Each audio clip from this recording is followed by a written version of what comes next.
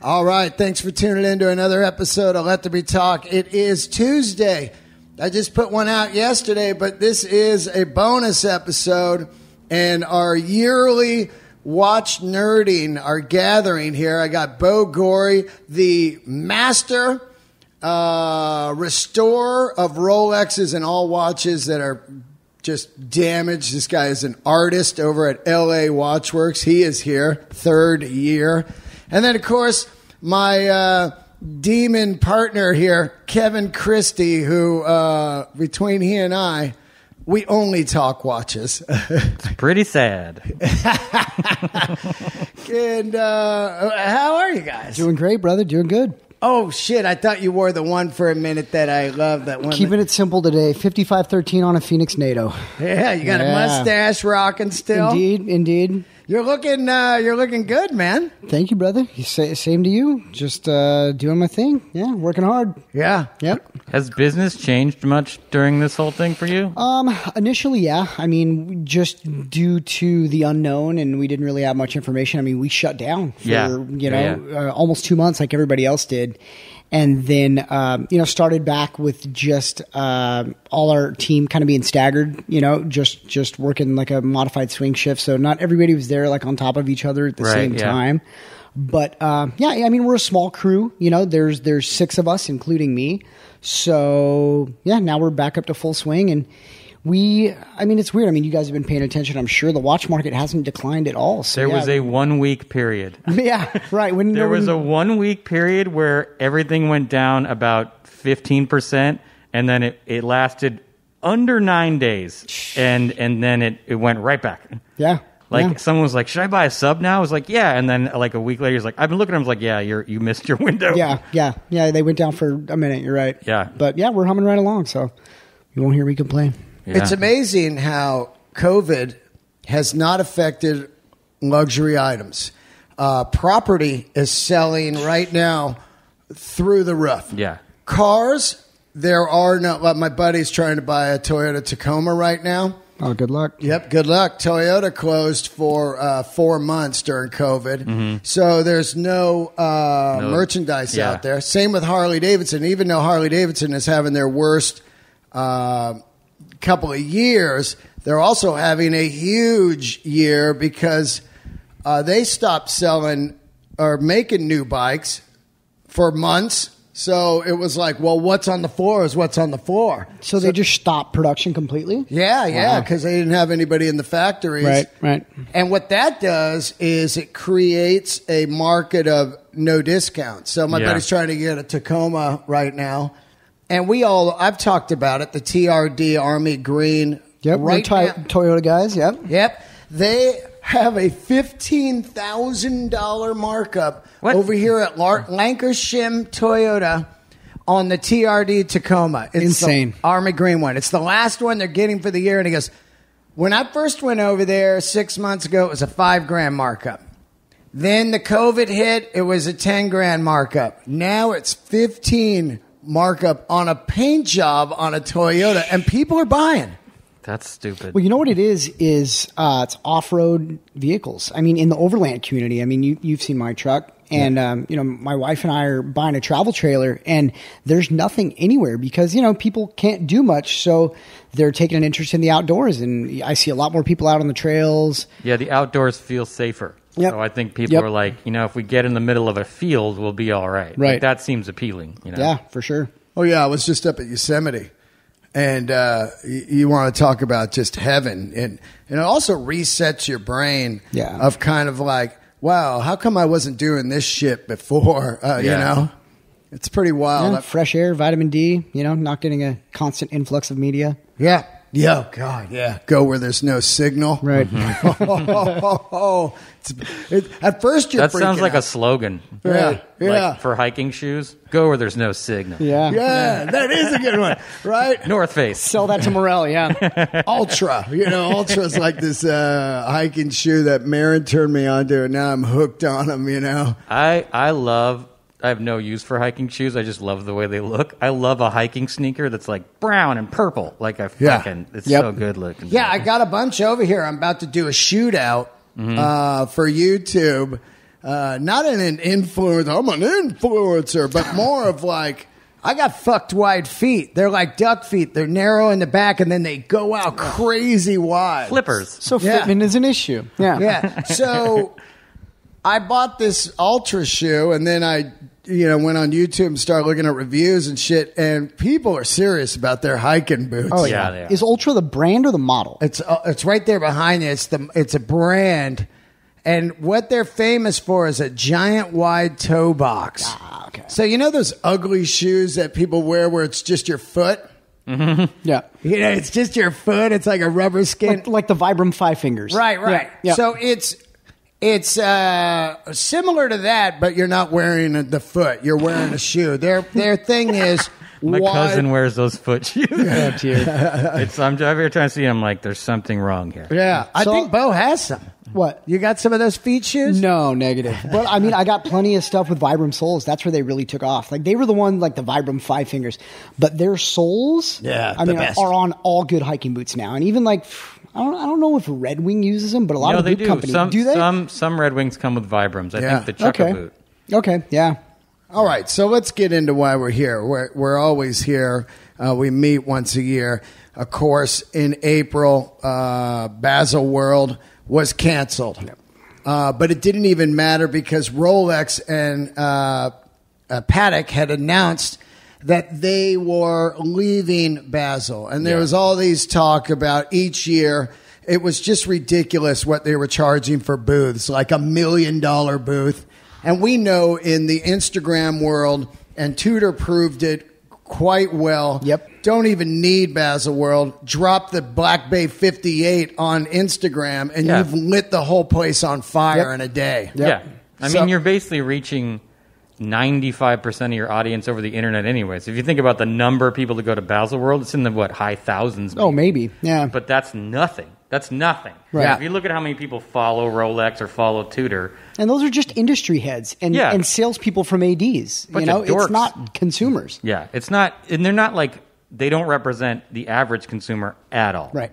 No. And I think that thing's a lot like the NAMM show, which is a big National Association of Music Merchants, where it was just something where the people in the biz could get away Yeah. for a week and party and be like, oh God, we're outside of the grind. Yeah, like SEMA or SHOT Show or Exactly. anything Same else. thing. Yeah. It's like an art fair. It's Right. for all the Right. big people to get together and party and do coke. Exactly. Yeah. I mean, honestly, they want to party. Like Yeah. they have like people. I think people with money jobs, they're in a building all the time. They're like, I want to go to Miami and get wasted and hang out with cool people. Like I'm tired of just sitting in front of my computer all Right. day. Absolutely. So they announced they're going to do their own thing. But of course, Basel doesn't even happen. So then they say, the watches always come out around April. And Rolex says, well, we're going to figure out what we're going to do. So they figured out they're going to drop them August 31st, September 1st at midnight, whatever time you grabbed onto it. They're going to drop the original watches that were supposed to come out in April, and then they're going to drop another bunch, I guess, next April, from what I heard, at their own thing or whatever, if they ever get that going because of the COVID. Anyway, so they drop some stuff. Of course, every year we see the same kind of, the predictions, the Yeah. Coke's coming. They were super wrong this year Yeah, Yeah. they were super wrong this year, right? because it was all discontinued Milgauss. So there was all new Milgauss that's coming, Right. with a bezel, with like a normal. Supposedly that's still happening. Yeah? Yeah. A little birdie told me that we will see an updated Milgauss with a rotating bezel. With the bezel, like the original 60s one? Right. We're not going to see like a honeycomb dial. I'm sure everybody would love that, but supposedly it is going to happen still. Wow. Okay. It'll probably cost a fortune. I'm sure. I And think extremely limited. The Milgauss with a honeycomb dial and a bezel would probably wipe out the sub for a long time. Maybe. Well, I mean, do you it's think going to they have would- something like a Turnograph bezel. Do you think they would do a crown guard or no crown guard still? I don't think they're going to do crown guards because then they would be retooling an entirely new case, and that's yeah. kind of the same thing you saw with the Air King. Mm-hmm. It was an excess of Milgauss cases. It's Yeah. the same case. Yeah. You know, with the inner Faraday cage and everything. So the case for the Air King isn't the same case as the Explorer, 39mm Explorer? No, because the Air King has a Faraday cage like the Milgauss. The Air King's 40 is 40. The green and black one. That one with the crazy. There's a numbers. nickname for it. I just don't know what it is. Yeah, the one with the crazy numbers. It looks like a car. It looks like a car like speedometer. Yeah. That watch absolutely has not sold, which is pretty. I don't know. No, it's gone up lately. Yeah. You're right, Kev. Spiked like about, I'd say, a year ago, where it was laying around all the time, and then all of a sudden, when you couldn't get anything, like I think it was all the people that wanted the Explorer, the 39mm Explorer, and couldn't get them. They were like, "Well, this Air King looks almost identical," and it has. Honestly, I do love it. It has green ink. It has that weird yellow Rolex printed logo. Right. It's just the kind of weird where someday it's going to be, I think, really desirable. We all know anytime Rolex makes something a little ugly. Yep. Except, it's so fascinating, though. The new Explorer 2s are just now getting close to their retail price. Right. But I will say the weirdest thing I saw just an older white dial Explorer 2, and it was $9,000, and I was like, what world are we in now? What reference? It was the 15750. If it was a 550, I would understand it, because that's the Mark 1. It's got the fat font, squared off bezel, but 570, $9,000. Was it? It was box and papers. It was like brand new, but still, I get it. You're talking about a watch that 2 years ago was still under $5,000. Right. Yeah. If you it is the least sought after. I think they're cool looking, but it was just not the one that people seem to want. But Rolex World is Bizarro World now. So it's funny, you're talking about like oddballs and Rolex anomalies. So I still don't like it today, but the two-tone Sea Dweller. That they did last year. They did nothing. I don't know anyone who's interested in that watch. No. I've never seen it. I'm pretty sure if it's not discontinued, it's going to be. Yeah. So what are we going to see as far as collectability on that? It's huge. And it's the ultimate tool watch. It's a Sea Dweller. It's made for saturation diving, which no one does in it. But still, why do we need gold? But even Sea Dwellers aren't that. They haven't gone up much. I love them. I've got a soft spot. Sea Dweller is my favorite. Well, it's such a clean look. If you want a sub, but you need the date, but you don't like the bubble, the Sea Dweller was always that's a perfect solution. Do you know how many guys have sent us subs just to swap out the 295C for a 295 crystal with no Cyclops? Just buy a damn Sea Dweller. It's like a little heavier. Can you cut the Cyclops off? No. Really? No. You can't. I thought you could. No. If you can, I don't do it. Yeah. I just, we'll swap them out for I've always thought, because this, at least to my eye, the Sea Dweller, there's a little more depth from the crystal. It's a much thicker crystal to the dial. Yeah. So it looks slightly smaller. That's why I like it. It does. It looked a little smaller on my wrist. Right. But it was heavy as shit. It's like a mini top hat. Yeah. Well, yeah, because it's a completely different crystal system. Yeah. It's the ring lock, so it doesn't attach the same at all. Oh, wow. Yeah. Wow. I prefer it. It's an awesome system. I wish they did it on all the sport watches. Yeah. Yeah. Here's what's crazy. So we're talking Milgauss discontinued. That didn't happen. Every year they say that. It still could happen at the end of the year for the April run. I hope not, dude. I was looking at pictures of the green crystal. It is about the coolest looking watch. I think it's one of the most coolest, underrated watches ever because it's so outside the box. It's got the orange lightning bolt hand. It's got the tic-tac markers. It's got that green lens. And it... I saw Beau. He took the shiny links down. Yeah. And it looks fantastic. Yeah. If it didn't, it just doesn't look right on my wrist. But as far as just the looks of a watch, it's about as cool looking as you can get. It's so underrated. It's got a lightning bolt second hand. But it's got a lightning bolt for God's straight sake. AC/DC, man. That's what's so crazy to me. And even the non-green crystal one is rad looking. Yeah, it's got, but that's the one I had, and it just sat wrong on my wrist, so it just bugged me. It's a heavy watch. It's heavy, and my wrist is too small. Well, it's that double case back is bizarre. Yeah.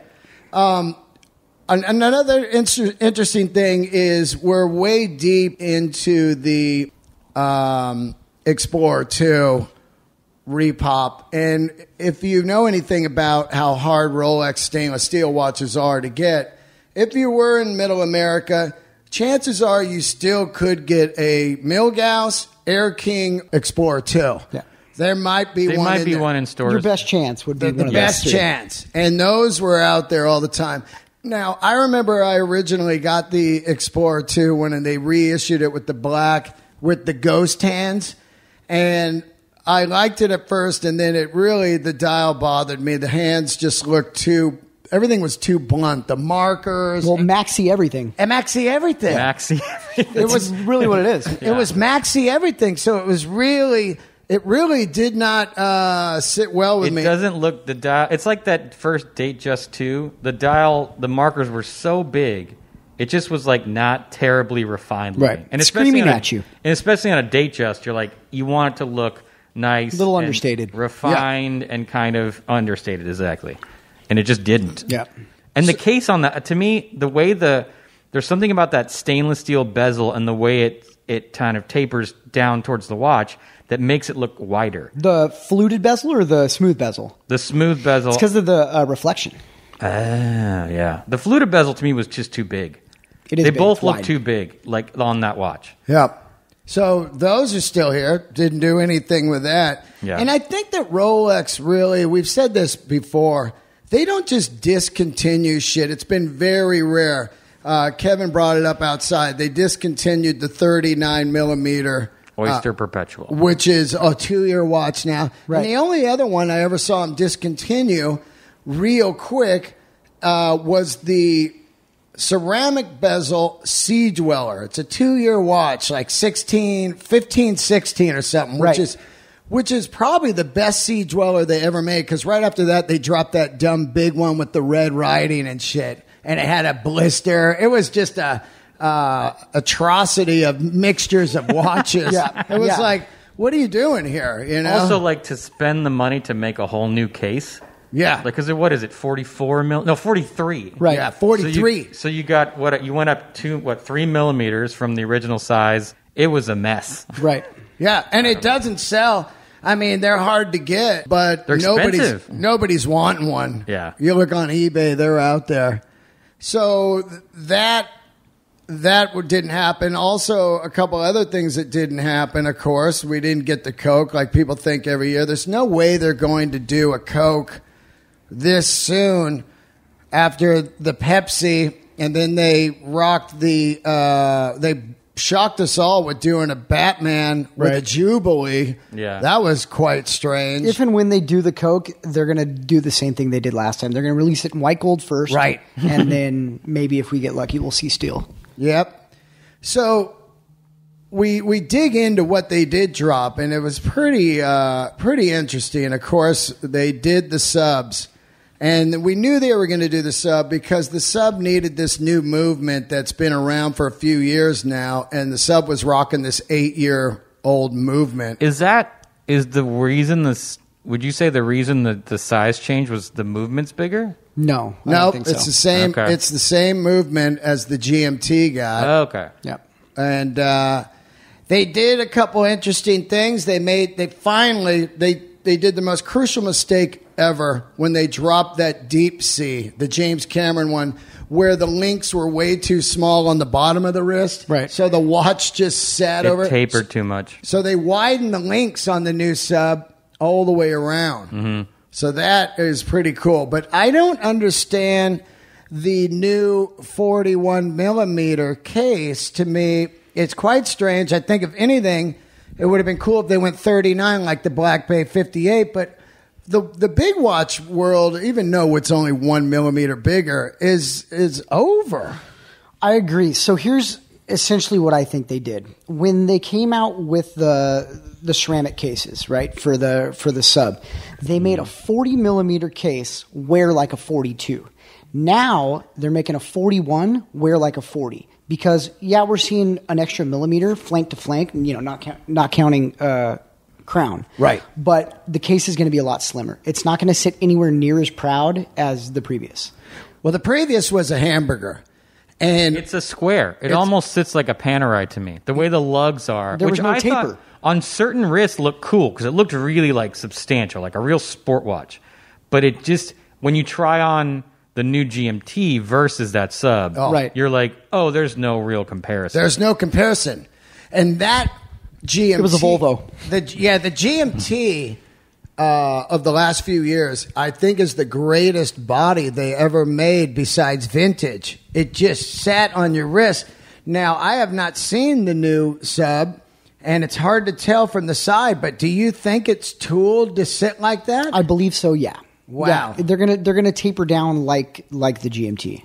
Yeah. Which part do you mean tapering down? The lug tips. So very much like the 5-digit reference. So if you think like a standard maxi case, like the 116610, Right. There was very little taper. The lugs almost were the same thickness all the way down to lug tip. Okay. So on the new case, they're going to taper a lot more. So it's going to feel thinner. Taper in? Yeah, taper in. Right. So Yeah. from band to band...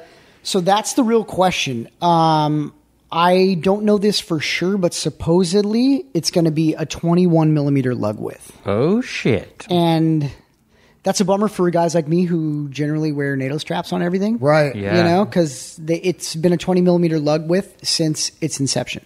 Right. Wow. See, but Yeah. I kind of, just because the reason we love NATOs is the original James Bond. Right. You can see a little bit of pin with that original NATO, because that original NATO, the red, black, and green. Oh, one, yeah. Oh, no. He had like a 16 millimeter. You could it's see a little, lot of pin. yeah, it's narrow. I kind of like seeing a little bit Okay. of pin. All right. I like seeing pin with straps sometimes. It just feels old timey to me. Right. No, I'm and it with just you. looks like I just needed this on. There's something about when you see something that's not perfectly suited. It's like it speaks more to necessity than fashion. Yeah. And Wabi sabi. Yeah, Perfectly imperfect. I just love a little bit of pin. Yeah. It's cool to me. Yeah. It's cool to me. I can see it. I can see it. It's cool to me. I don't know why. So we know that it's interesting. Let's look here real quick. A whole new subline actually is pretty crazy. That's really shaking things up. It really, I mean, I know it's like From a company who doesn't generally shake things up. to like how long of a time span like is a normal reference on a sub? Like the 11610 went on forever. I could do the math. 30 years minimum. Yeah, like it was a long run. That's why Yeah. there's so damn many of them. Like they're Right. just everywhere. Yep. With very little variance. I mean, they went from, the 16800, Yeah. sapphire crystal matte dial. And then once they went to 16610, I mean, the only real changes were, the movement was updated. And then, the dial obviously went from tritium to luminova, but that was really it. Yeah, like they had the Kermit and then the markers changed on the Kermit a little. On the Kermit, they went It's a maxi Maxi. markers. They went yeah. maxi. Yeah. Yeah, but as far as like mechanically, especially casing components, crown, case tube, bezel, all remain the same. Yeah. Yeah. So the price is what's tripping me out. They didn't raise the prices, not even on the Sky Dweller again. So no date sub is 8,100. Mm-hmm. Good price for a brand new movement. And they're dubbing it's 124060, right? Is the new reference? It's No sixes in it? That's crazy. what Yeah, is no, it? yeah. Oh, 12460. 124060, I believe. Okay. All right. So you I'm got a no date guy, so if there's any of them that are for me, it's that one. Yeah. the Kermit, which is really obviously the watch that everybody's going to want. That's the best looking one. Too. It is fantastic. They return because I was never a Hulk guy. I didn't like the body shape, and I too much didn't green. like the pool table. It's a lot of dial. green. A lot of green. A lot of green. And it got hot for a while now. Kermit is discontinued. Of course, all the 40 millimeters are discontinued. The sub is now 41 millimeter. And you're not going to notice the difference as far as like size when you're wearing it. It might, like Beau said, might be slimmer and way better because that was the thing that knocked me out about the GMT. They're still using the blue lume. They never going back to the green. I don't Chromolite, believe. yeah. Yep. So the Kermit is 95.50, and then a regular date sub is 91.50. So it's $400 for a green bezel. But really, it's probably 4,000 more for the green bezel. Well, it'll depend on production numbers, which Yeah. Now, supposedly, these watches were, built for Basel back then. They're done, and they're supposed to be in the shops today. Really? Yeah. I strongly doubt that. I mean, I'm going to call a couple of my ADs. Hey, guys. they're maybe in the back room of a shop, but Right. those subs will not see the display case of any. Mark my words. There's not an authorized dealer in America where that sub will touch. Well, they always a hit display. European shores first, so they'll be over there, and then we'll see them at some point. My question to you, Beau, is can you do the James Bond Beau Goorey modification on the new one? Sure. Okay, cool. Yeah. Just checking because it was all right. So they've got now. The thing that really trips me out is they did a blue bezel sub on the white gold. Now we had Smurf before, and but it had a blue dial. Yeah. And I really was hoping, and so was Kevin, that they would save this blue bezel for eventually a blueberry GMT steel drop. That would be cool. That would make people's heads pop. If they made a blueberry GMT, I'd weep. Yeah, it'd be nuts. That to me, if you have the money, is about as cool as it gets. It's like There's so much speculation around that watch. what about the bezel? About the bezel, yeah. What is the deal? Because was it just a custom job that someone asked supposedly it was an order from, if I'm not mistaken, the Peruvian Air Force. for? Okay. From a what? Peruvian Air Force. Yeah. Oh, really? Yeah. So way back when, governments, military installations could place large scale orders from Rolex. We want Right. this watch and we want it configured this way. So, and who knows how many of those were made, but that's supposedly where it came from. Yeah. Yeah. They are so cool looking. Yeah. That is one of the rarest Oh, yeah. tool watches ever. I mean, just that insert alone. I mean, at one point they were like 4,000 or 5,000. Yeah. Now, maybe more than 10 now. Well, I mean, if you think about it, a 1675 from the same era is probably 16 grand now. Right. And a blueberry's $35,000. Oh, I mean just for the insert. Yeah. Yeah. So you're talking about the difference in the watch is only the insert, yeah. and you're doubling the price. Yeah. Isn't that crazy? I mean, it's like having the right Bakelite bezel versus a replacement. Yeah. Like the whole thing's the whole watch. I was working on a pair of 6542s today. I'd be so terrified to touch a Bakelite bezel. They're very, very, very brittle. I used to be scared to death to even take one off. Yeah. To service a watch, because obviously, we have to clean the case. You can't put a clean movement. Do you have back inside insurance for something like that? Oh, yeah. Yeah, because I mean, fuck. I mean, I would hate to have to use it, but yeah. How do you take it off? Very delicately. Wow. Because those things just crack. Well, a lot of it is kind of looking them over and getting a good handle on the existing condition before you start messing with it. I mean, if it turns freely most of the time, it's going to come off okay. But if it's like seized up, then you have no clue what's going on under it. Did some shoemaker glue it on at some point because he lost the retention ring? Is it just rusted and packed with God knows what under there? Do you take it off? Okay. Is there a machine that takes it off? No. You take it off by hand. For all the new model stuff, like all the ceramic insert stuff, yeah, we have jigs that actually take it off upside down. I mean, I've watched video of like how to get your bezel off, and you basically those are a nightmare. Yeah, you shove they a pocket put tape knife on there and they use a knife. I mean, I had a GMT and I wanted to change the color. I just shoved a pocket knife under it and popped it off. Yeah, I mean it works. But like with a Bakelite, I feel like popping it off from one side, that's where the real break risk comes from. You want it to lift even, yeah, exactly, yeah. Fuck that, dude. You're right on point. That's a watch I would be afraid to own. Like if they were like, if I had the money and I could get it, I'd be like, yeah, I wouldn't wear it. I'd be afraid to wear it. You wear it sparingly, and they really are so brittle. Yeah, they're. That's a shame. So I'm kind of blown away that they didn't save that blue bezel, but at the same time, I'm fired up. They're just starting to make all kinds of colored bezels. Right. But dude, white gold is so rude.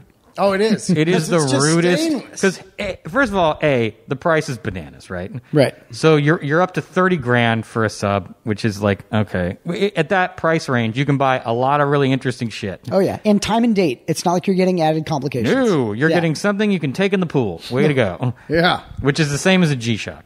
Right. So, and then a sub's already heavy. Then you're taking it up a notch, and you're like, oh no, if you think that this watch is going to hurt your back. They're damn near double the weight. Yeah, and you have the blue bezel, which is awesome, but God forbid you crack it. They're what, $1,500? Yep. So you're You're basically saying, "Oh, you want a blue bezel sub? Fuck you, dude." That's what Rolex is saying. They're like, "Yeah, no, we know you want this. Here it is, dickheads." Right. You better be a baller. Yeah, there's something sort of hilarious about it. There's quite a few that exist out there of people that, you know, have got the blue bezel assembly and put it on a steel sub. Really? Oh, yeah. Yeah. Whoa. How do you get the blue bezel? You got to know you're not going to get one in the U.S. Right. The U.S. service centers are way too tight with parts. But there's out in Europe, Australia, there's a lot of stuff floating There's around. some guys that'll sell them, huh? Oh, man. A blue bezel on the regular sub now would be insane. I will be honest, though. I kind of wanted a blue dial. Blue dial? There's something about green works with black better than blue works with black. In my opinion. Like, the Smurf to me was rad looking. Oh, yeah. I just don't want a white gold watch. I love Right. the Smurf. Smurf is cool. Yeah. You know, and their whole teaser up until the watches were dropped, it kept saying into the blue or out of the blue or something. I thought they were seriously going to do, since blue Milgauss, the blue Patek 5711, the blue AP Royal Crown. Yeah. Royal Crown. Royal Oak. I'm talking about the soda. Right. The Royal Crown. But the blue dials are so hot right now. I thought for sure they were going to drop a blue sub. I wonder if it just has something to do with the fact that that's just so Tudor. A blue dial with a blue bezel is a Tudor sub to me. Right. And they were just like, let's keep it, whatever. Yeah. You know? Well, I was hoping, because of like the black bays, are we going to ever see a Rolex branded NATO? Dude. I doubt it. Oyster Flex, we might see more broad use of, but You could charge such a silly amount. You could charge $200 for a Rolex branded NATO that costs $1. yeah. Because Omega sells them. Yeah, I'm part of the idiot squad. I paid over $100 for an Omega NATO. I wanted it. Yeah. You know? Yeah. They are really nice material, though. They're like that seatbelt material NATO. Oh, yeah. Real soft, real pliable. They're nice. That's good. But They got the old two-tone, but blue face on it. yeah. On the, But they're doing a black too still, right? let's see, actually, here. Configure. So you can get the two-tone. Build a watch you can't buy. Yeah. That's what I've configured a watch on. And they're like, you click buy, and they're like, contact an AD. I'm like, Right. So basically, why don't I just scream it out my window? Yeah. I've configured a lot of cars I'll never own, too. Yep, you can't get it with a black face anymore. Two-tone or steel? Two-tone. I mean, of course not steel, but... Look. Really? Wait a Yeah. minute, two-tone what? Which watch? Sub. Wow. You can't get a black dial two-tone sub? Doesn't look like it. The selections are blue. Really? And then blue on the yellow gold also. And then it goes to white gold with black face. Huh. You only can get a black face No in the shit. exotic metal. Will this finally bring the two-tone sub to the level of respect I believe it has deserved for a very long time? I love them. I've owned quite a few. I mean, the fact that they're basically like the same, a 90s two-tone black sub is the same price as a 90s steel sub. Yeah. It's crazy. And every time I look, I'm like, can I just get someone to trade me straight up? Because we've talked about it. There's nothing dirtier to me than a fucking two-tone black Submariner. It is the dirtbag with money watch all day. It's like Dracar, Oh, you know. It's like Miami Carreras. street dealer. Right. You know what I mean? Yeah, retired guy with a Harley. Like, it is owned a gas station, then owned a second one. Yeah. His kids are fucking lazy. He's like, these kids are dickheads. I'm buying a watch. All right, so that's the subs. And, of course, we all know the Kermit is God. And I do think that Rolex was sitting around and they were like, whoa, these used ones are going for $15,000. Mm-hmm. Let's just put out our own version. I don't know what the idea of it. Before it was an anniversary, they went with the green bezel, and then they sold that thing for like 6 years. That's the same reason why there's a 6 or 8 years or something. There's a green bezel or a lens on the Milgauss. It's all geared around Rolex anniversary and stuff. But they brought it back, which is interesting, right? Yeah, just to bring it back. I mean, it's not another anniversary. It's just part of the line. Yeah. I mean, maybe this is like their new thing for a little while. It's just color variants Maybe. to like make it kind of personalized. Well, all the OPs that I'm sure we're going to talk about. Yeah. Next up is the new Date Just. Did you look at this, Kev? Yeah. What's new about it? Yeah, what is new about it? I really haven't looked. I don't know. I mean, all I could tell, Sizes are the same. They're doing it in 41. So, you know, this is where the line's so confusing to me, because they had the Date Just 42, right? Then they discontinued that. Then they have the Day Date 40. Yeah. But you can only get that in exotic metals. Right. I was really hoping, every year I hope for this, a Day Date 40 in stainless. Never happened. Yeah, why do you think? Anything with a day on it. It's baller. Yeah, considered like there are. I couldn't tell you what year they made it. There is like a prototype steel day date out there somewhere that they made somewhere in the 70s, I believe. But since then there's never been a non-precious metal day date. I mean, that's why I'm such a big fan of those Tudor ones. They're 37 millimeters. Yeah, and you get the day and the date, and it's steel, and they're not expensive. Like I think they're under $5,000. Which it's such a cool watch. Yeah.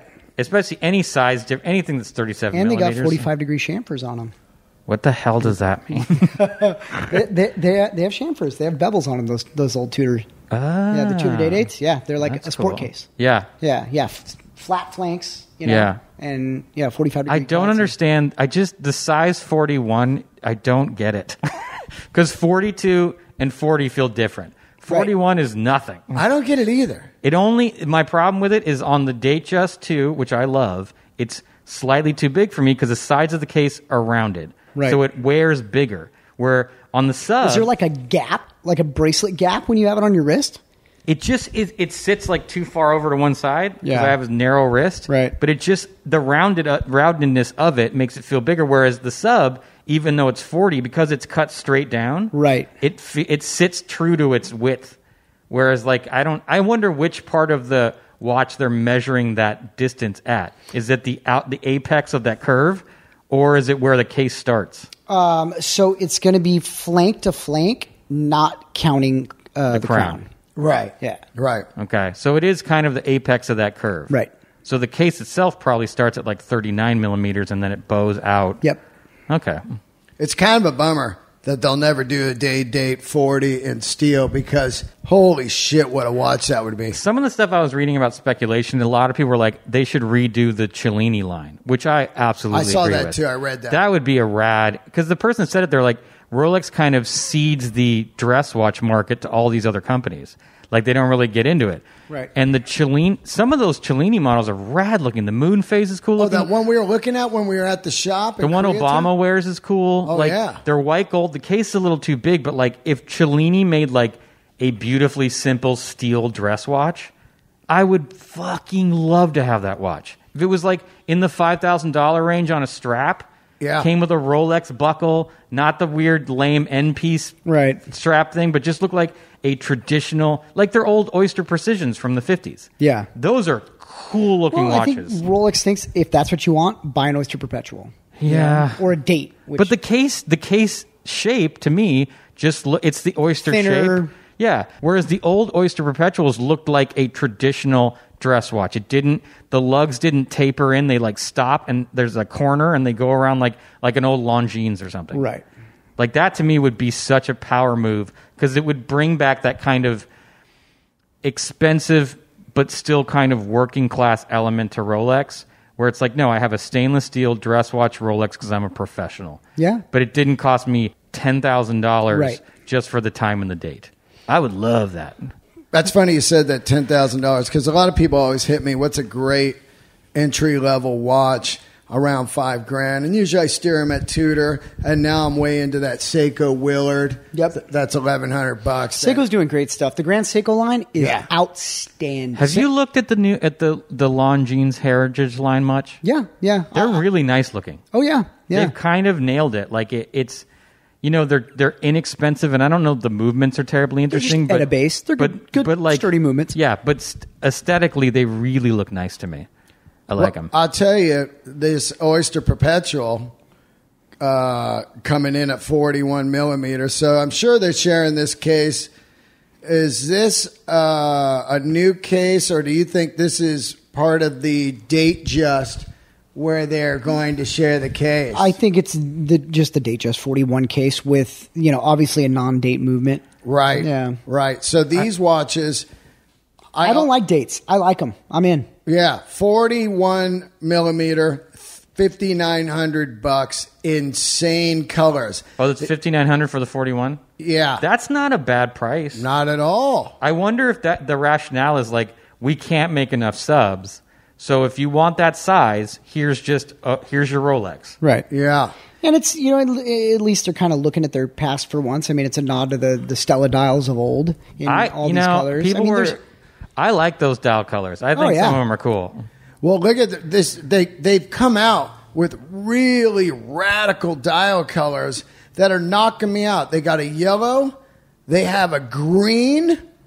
This turquoise is fantastic. Tiffany blue. Tiffany blue. Can you imagine if they co-branded? Dude, isn't there still one store? I think it's in like the Cayman Islands or the Bahamas.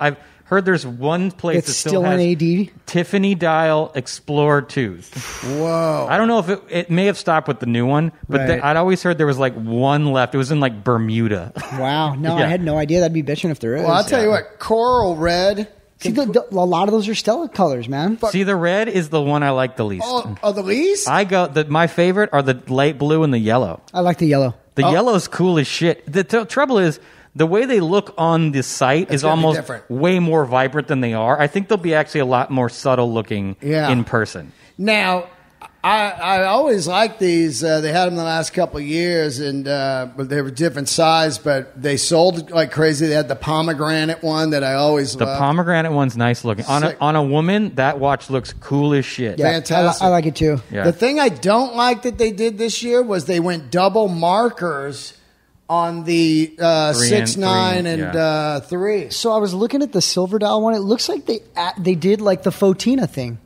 Oh, yeah? Yeah, you see those dark brown plots behind it? Oh, yeah. What's that about? See, I think they're just, it's like the plum colored one you mentioned. Plot color to me is where they kind of bone it.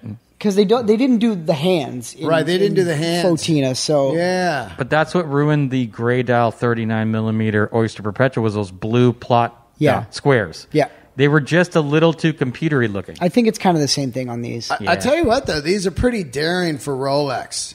To have a coral red dial, the turquoise. Can you do the colored dials in the 36 millimeter Oyster Perpetual? They do it, yeah. See, that to me, like for a woman, a light blue dial on a 36 millimeter Perpetual would be so rad looking. So they're doing the color dials on the 36 as well. Yeah, so those are going to sell very well. Well, I sent this over to someone I know, this woman that's looking for a unique Rolex. I sent her this pink one right away. I was like, oh, this is just... The pink one will sell like mad. The pink one is smoking, dude. Yeah. Well, and the price is pretty good. $5,600. Yeah.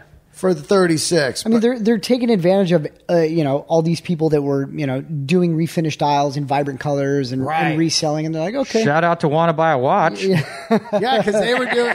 Ken's been doing that for a long time. Ken's been doing custom dials for 20 years. Yeah, and he sold the shit out of them. Yeah, he was just selling one this week, a turquoise one. Yeah, he's always had custom dials. Now, how do they do that? Do they get a Rolex actual dial and paint it? Yeah. Just strip it down, take the dial plate, the factory dial plate, strip it down, repaint it. I have a question about dials and refinishing. Yeah. Okay. Do you consider cleaning the dirt off a dial refinishing it? Definitely not. Not. Yeah. Because sometimes I'll see a watch, and I'm like, that's a nice dial, and it'll just look like there's dirt in the corners and shit, and I'm like, can they not get that off? Is there a kind of staining that you can't get off? There is, yeah, and normally it's from water intrusion. Okay. Yeah. And it's not going anywhere. I mean, you see not generally speaking, water damage doesn't come off unless a dial is finished. Okay. Because I'll see stuff that just looks legit dirty, and I'm like, why don't you clean it, dude? On like silver dials more silver often than dials, not, right? So, especially I love enamel dials, so I'm always trying to find enamel dial watches, which are really hard to find in good condition. Yeah. But those are the ones they're always dirty. Yeah. And I'm always like, is it unsafe to clean an enamel dial? Like, what about it? No, it's most of the time like permanent staining like that is water intrusion at some point. Okay. Yeah. All right, next step.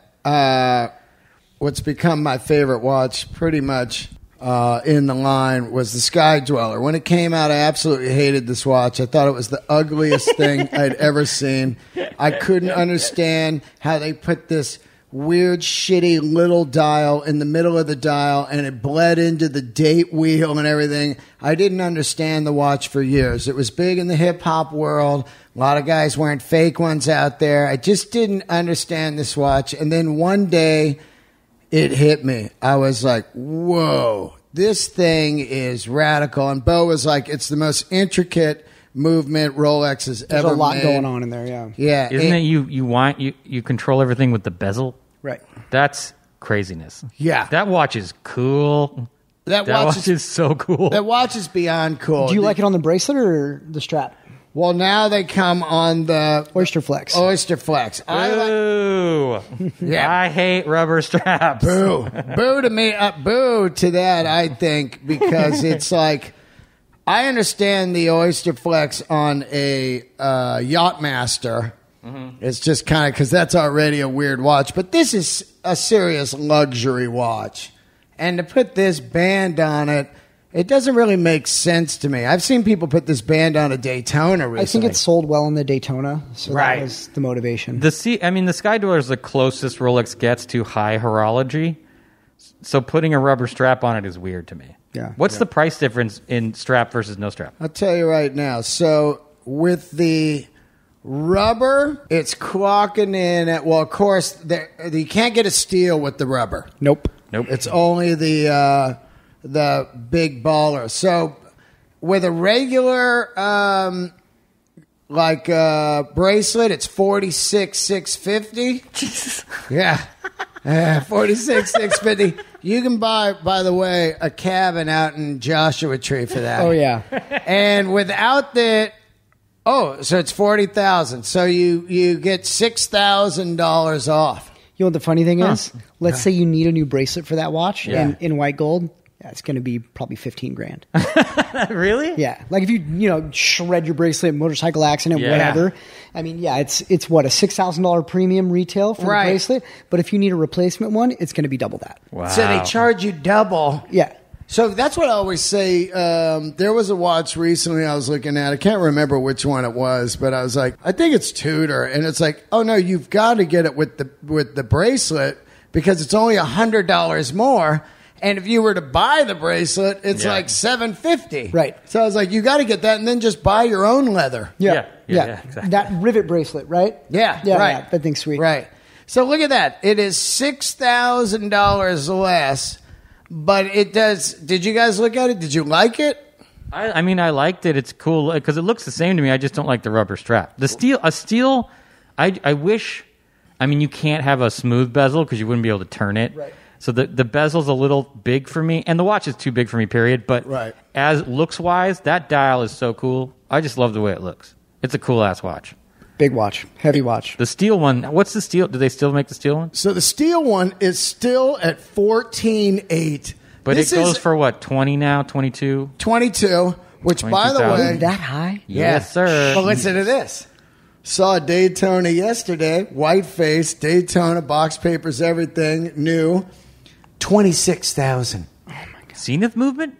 No. Zenith or non? Ceramic. Oh, just new one. The new one, yeah. The new white.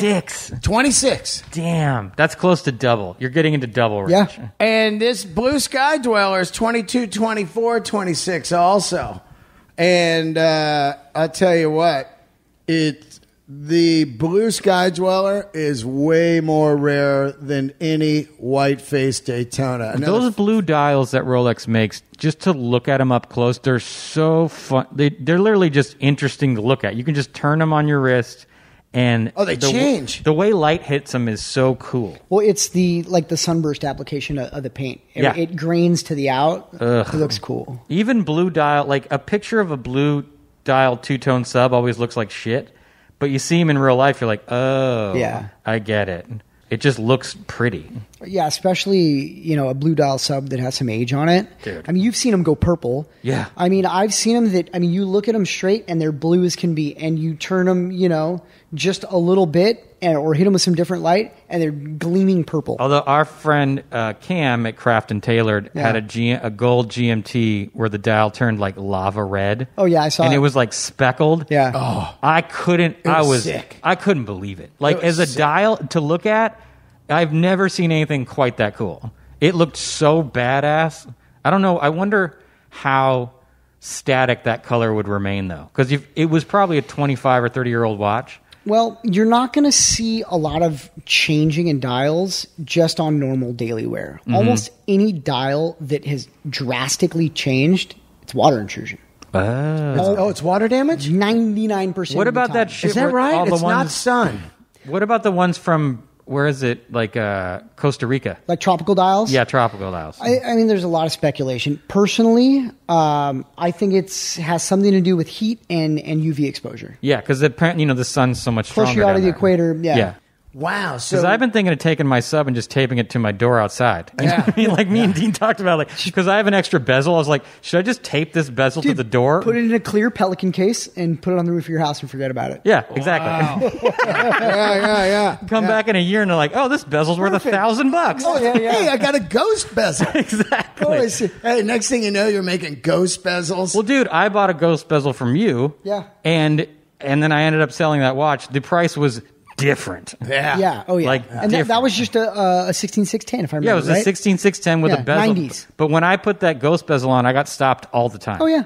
I got stopped by just a random guy on my street walking my dog, like, hey, where'd you get that watch? I've got a few bezel inserts that Yeah. watches have came in and gone, but the inserts stay with me. I've had them for years, and they're just amazing. You That's know, rad. I'll put it on a watch that I own for a year or whatever.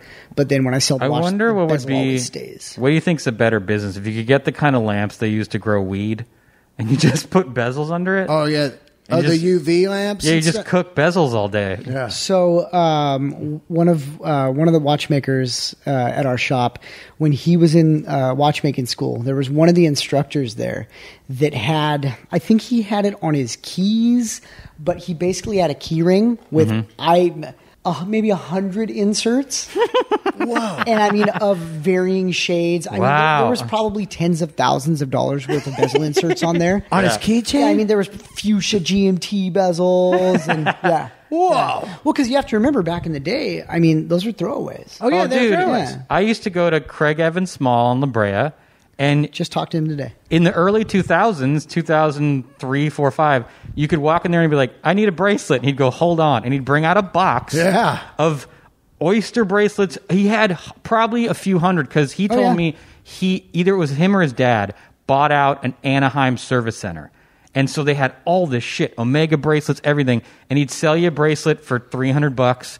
The bezels were like, he'd give them to you. Yeah. Because if you'd bought one, he's like, I'll take them. Yeah, just take it. Stacks of you like that old thing? Yeah, just take it. Stacks of GMT bezels. Stacks. Crazy. I mean, no one even would have thought. I mean, I've He been started in this- doing Antique Roadshow. It's pretty cool. Yeah. Oh, yeah. Yeah, it's cool. I mean, I've been in this business for the better part of 20 years. And I mean, even when I first got it started, I mean, I was interested in vintage, of course, but bezel inserts were nowhere near as valuable. I mean, they were something with an interesting look was always, a few $100. But the fact that people are getting $2,000, $3,000, $4,000, $5,000 for inserts now, ghost inserts, fuchsia inserts, is just unreal.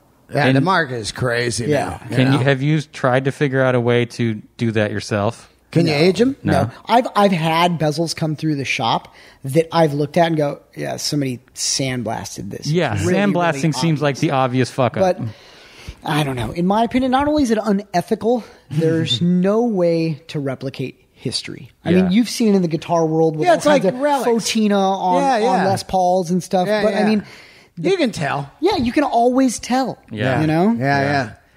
Now, the Milgauss is just down to the two now. The black face and the green. Yep. There's no other ones. We know that. I think the White Dial Milgauss may be the only model that doesn't have a come up. It is truly ugly. Right.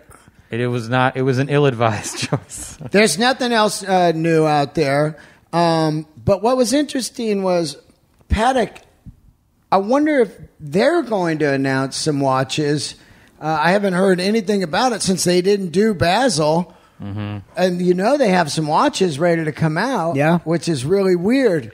I wonder what's going with these companies that have in the last 5 years become these makers of these impossible to get steel watches. I wonder what the rationale is market-wise is. Because if they wanted to, if Patek just flooded the market with Aquanauts and Nautiluses, they'd make an absolute killing, but then it's like you fuck with your prestige brand kind of thing. Well, it's the same thing with diamonds, you know? If De Beers emptied their vaults and put all the diamonds out in the market, they'd be, you know, $100 a carat. It's like Bill Burr's bit. He's like, oh, they're rare. That's why there's 4 diamond stores at every mall in America. Yeah. Exactly. Well, you know what's even funnier about that is when the first time I went to that wholesale watch show in Vegas, you know, I got in with the jewelers guys, and then you go like, oh, there are no rare watches. No. There was 50 Hulks. There was 20. I mean, I send you there's a company that's called Watch Trading Co. or something. Yeah. And I send Dean pictures all the time because this guy, he must pay a premium for buying watches because he has 30 of everything. I don't care what you're looking for, how rare you think a Rolex is. He has 30 Pepsis, 30 Batmans. He has 17,000 Hulks. He has so many Hulks. He had tables of Hulks. And the prices are high because I think he may buy high, but this dude has anything you need. Well, that's the name of the game in the dealer world right now is you have to pay up. There's so many new dealers and wannabe dealers in the market, especially in the vintage world, that, I mean, when something comes to market, when a fresh watch comes to market, you know, a barn find, so to speak, so many people jump on it that now it's almost... You pay full value just to be the one to bring it to market. Yeah, Cam said there's nothing out there right now. Yeah, you basically break... Like, it's so weird to me that people are probably making $2,000 on a $100,000 watch. Right. Because they were like, they have to be the one who has it. Right. Yep. Because you bring so much attention to your store by having a really crazy watch. I saw 5402 yesterday, A serial, which is the Royal Oak, first year of this watch, Gerald Genta. And it had box papers and everything. It's $125,000. How about that Daytona that Cam has? It's the first. I think it's the first reference from when they changed the Daytona to what went all through the '90s, the Zenith movement one, and it's with the one without the polished links, $75,000. Because I never see those ever. You mean the first Daytona that goes to the Rolex movement? No, the first Daytona that went Zenith. Oh, when Zenith. Oh, Yeah. I got you. Oh, wow. I think it's like a steel Zenith Daytona for $75,000. Yeah, because it's the new old stock. I think it's new old stock, and it is the very first. It's before they even polished the middle links. Oh, so it's got the non flip lock bracelet. It's just a standard oyster bracelet. I think so. Yeah, it's probably an A serial. It's like I never see him. Like because I when I first started liking Daytonas, I was like, I don't like the middle link. Did they ever make this watch at a reasonable price without the polished middle link? Yeah, and they did, but you never ever saw them for without sale, the polished center links. Yeah, the first couple of years they did, Really? but they are I've owned one. Crazy rare. Wow, well, crazy Beau, rare. If you have a tool watch, Milgauss, GMT, or Daytona, and it has the polished links, and you don't like the look of that, Beau can get rid of that, and he can bring it back and put it back in. Right. Yeah, it's reversible. Yeah, and like a pair of pants. I'll tell you what, it looks 1,000 times better to see a Daytona with no polished stuff. I mean, because they first started when the first ceramic GMT came out, I saw one without. Someone took out the polished middle link, and I was like, oh, it's the best looking watch I've ever seen. Oh, we were getting them in droves. Yeah. It's. I mean, we got a couple little tricks though, because the cornet on the flip lock, there's a couple little tricks we have to do to get that perfectly matte to blend in with the rest of it. See, I'd leave it shiny. What's that? I think I'd leave it shiny. Oh, yeah? Yeah, why not? But then you've just got one little shiny rectangular That's what I'm section. talking. It feels really on purpose. Look, I know I'm making your job harder. Oh, yeah. Like, to me, no, you're making my job easier. Oh, okay. If you want to leave it shiny. Oh, yeah, much easier. Yeah. Oh, yeah. So what do you think? Let's get out of here. But before we do, what do you guys think? They're going to drop some more watches in April. Hopefully. Yeah, hopefully. Yeah. The blue bezel could be, them like kind of putting their flag in the air, like, just so you know, we're about to drop. Here's the sedan. heavy. The coupe's coming. But to me, all I care, I'm more interested in a new watch. I wish they would release a market statement about how many they're going to make. No way. I want to be like, okay, you're making these watches. That's great. They might as well be holograms. Yeah. So like, none of us can get them. Yeah, like talk to me about a little bit about production. Like, what is their wait list? You know what? There should be a wait list through Rolex, not through ADs, because then there's none of that favoritism bullshit. Because I'm not going to name any names, but every time Dean sends a famous person to his favorite dealer, it's weird. They get a watch. Yeah. Oh weird. my god. When I ask, they don't have it. When one of our famous comedian friends, No. I went in. How many watches did you buy from us this year? Oh no. I went in with this guy. And he goes, yeah, he's super wealthy. He goes, hey, I want to go down there and get a watch. So we go down. He buys in 1 second a white gold Daytona and the platinum Daytona right on the spot. They're both there. Wow. And he uses them to exercise. And then they said, oh, and here's a Pepsi GMT that somebody didn't pick up. You might want. How convenient. And he's like, that somebody didn't pick up? Yeah. What? Do you think I'm a moron? Yeah. That's what I mean. It's like, I just wish there was a little bit of clarity from Rolex. Yeah. For the normal of us. It's like, should I never even look at pictures of these ever again? Right. Or, because I can't bring myself to pay that high a premium for a watch that's still in production. Yeah. If it's discontinued, all right.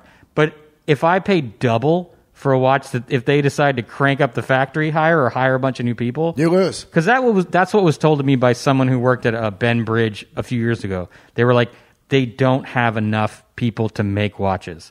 Their market is expanded all over the world. Excuses. Well, there's new rich people everywhere. Right. Yeah. So their market is expanded worldwide. You have all this new money, and they don't like. Someone told me there's 4 people that can make a Sky Dweller. Yeah. So it just takes forever. No, that's not true. There's nowhere near as much actual human production going on, as there used to be. Do you think the human stuff is in the finishing? A lot of it's automated. Everything as far as casing components, at some point there is hand finishing. Mm-hmm. As far as movement goes, I mean, that I would doubt. Everything is assembled by humans, but manufacturing wise, it's all computerized. I was talking to Jonathan Ward a couple of weeks ago. That was a great episode, by the way. Thank you. Yeah. And he was straight up going, look, there's a lot. This is what he said. And I love, everybody has a great story, but he said there's a lot of unmarked buildings in China. And I'll tell you one thing, there's Rolex parts coming out of there. And I was like, come on. No. Well, the interesting thing about Rolex is, I mean, back in the day, when we talk about like dials and other components, you had Baylor, you had Singer. Yeah. They had other companies, making Swiss dials. companies making parts. Absolutely everything is done in-house now. They have their own foundry. They're making their own metals. They're printing their own dials. Absolutely everything. Right. Yeah. That's why I wish the waiting list stuff was just through them. Like, they should just control all of it. Your AD should be a pickup place. Could be like Tesla. Like custom knife makers do. This is how many of this model I'm making. Yeah. They go live at this time. Good luck. Yeah. It's like buying tickets to Radiohead. Yeah. I just wish, because, we complain about this all the time, that there is something I find annoying about tool watches being out of reach. Yeah. But that's made me, I just look at other companies now. Well, it starts to spin into other stuff that really gets you angry, because you're like, wait a minute, Tudor is a wait list now? That's supposed to be the entryway into Rolex. That was always it's their test bed. Yeah, that was always the frame of mind of the thing. You can't afford a Rolex, get your Tudor, wear that for years, and then maybe later when you retire, you get your Rolex. But now there's wait lists for all the Tudors, which is crazy. I don't want to see that infamous hacky picture of a wrist on a Ferrari steering wheel with a cigar, and it's just a sub. Yeah. Like, oh, you got a sub? Yeah. Cool. Like, there's millions. Like, that's reserved for a complicated watch or gold. You would think. Yeah. A 5711. Something. All these watches are unobtainable now, man. I mean, what's going on with the Royal Oak 15202 is just, the 5711 Nautilus was already stupid. Now it's just like, I kept looking at that thing in COVID. This is going to drop. That didn't drop at even $1. Because people that make passive income. Right. People with real money always have money. They did great. They did great during the pandemic. They're still doing great. Oh, yeah. Because money's super cheap. They're buying into everything for nothing. Like, they're doing great. Well, look at the billionaires. They had the top 20, and they showed what they were worth before COVID and what they're worth now. And it was like all of them were massively... But, dude, I sell more paintings now than I've ever sold in my entire life. Yeah, wow. Just give everybody your people, Instagram because he's selling paintings. Kevin G. Christy. Well, now I don't sell them myself anymore. You what? Now I have a dealer. So if you're interested in my art, contact the Whole Gallery in New York. Awesome. There you go. Awesome. Beau Goorey, great to have you. L.A., Los Angeles. Great being here. Los Angeles Watchworks. Yep. The Instagram. Your work is fucking beyond. Did you recut a Mark II recently? Yes. That shit was bananas. Thank you. They're a lot of fun, dude. They are round. When they're, I love that because when they're round, they are round. Oh, yeah. People round those fuckers out. People don't really realize how much work that takes. Because it's even after it's chamfered right, it's still a very amorphous shape. Right. So knowing that's very difficult. That to me is like it's the same as when you see people like sculpt a car model, like the clay car model type deal. That looks hard as shit. Most of the time is tool setup. Because if you're off even a fraction of a degree, it changes everything. How much masking tape you going through? A lot? How many what? How much masking tape you going Zero. through? Also, but we got to get you on here and do a Forerunner episode. Cool. Yeah. The Forerunner, what's going on in that market right the now. overland world. The markups and everything on those damn things.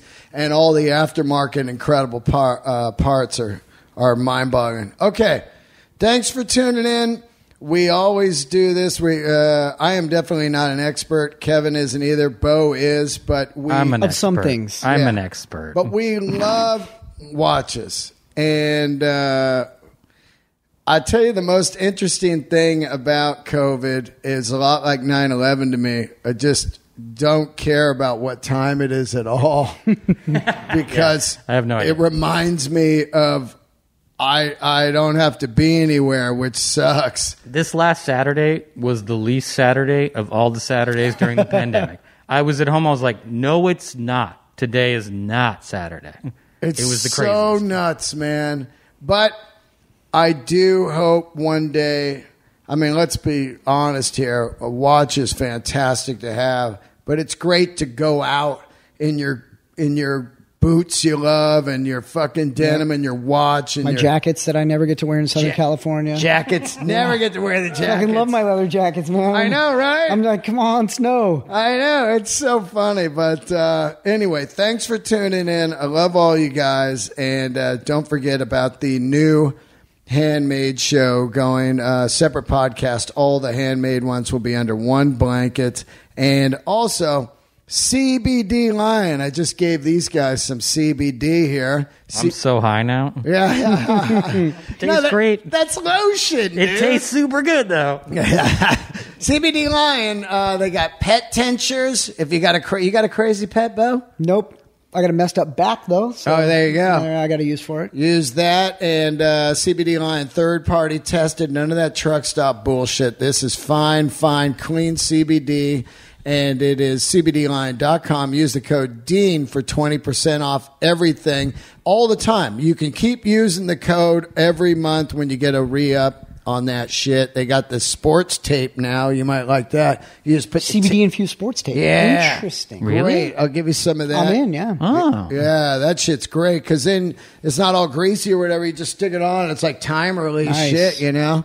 CBDlion.com, absolutely the greatest company. These guys have been nothing but fucking gods here for the podcast. Thank you, everybody, for tuning in. See ya. Thanks, guys.